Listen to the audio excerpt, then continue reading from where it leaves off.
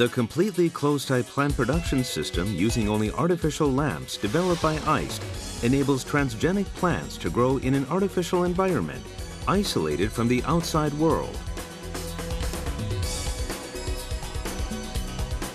The facilities house all processes, from cultivation to extraction and refining, in order to produce pharmaceutical materials such as vaccines and anti-cancer agents.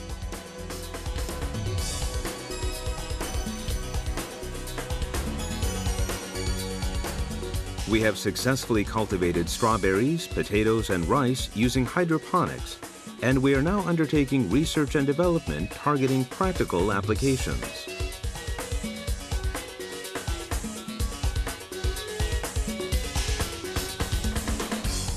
In 2008, we harvested about 300 kilograms of strawberries that contain pharmaceutical ingredients used to treat gum disease in dogs.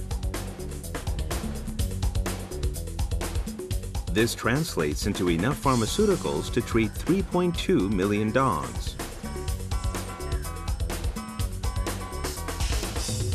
Until now, these pharmaceutical materials have been manufactured through expensive chemical synthesis processes.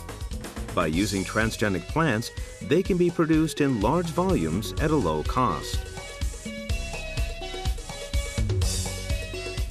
Because this completely closed-type plant production system can produce pharmaceutical materials without being influenced by climate conditions, it is expected to become increasingly popular throughout the world. AIST aims to create a new industry based on collaborations between the manufacturing and agricultural industries.